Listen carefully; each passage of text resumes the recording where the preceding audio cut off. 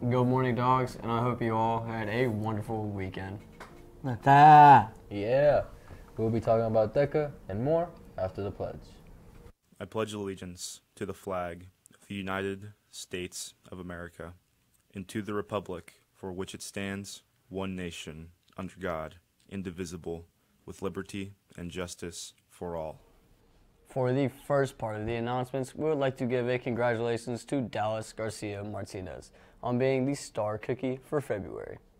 Submitted by the DECA Cookies General Manager, Isaac Hernandez Martinez, he says, the person who is deserving of the month's star cookie is Dallas Garcia Martinez. She shows determination and initiative when it comes to DECA cookie operations. She is always volunteering to help and has been a great help when completing the weekly deposit. She is always ready to sell whenever a fellow peer is not here, as well as showing a positive attitude when asking to sell cookies. I couldn't imagine not having her as a classmate, and she is a key player when it comes to DECA cookie operations. Keep continuing to do great things in the DECA world. Now that's going to wrap up me and Erwin here. Now peace, and send it over to sports and weather.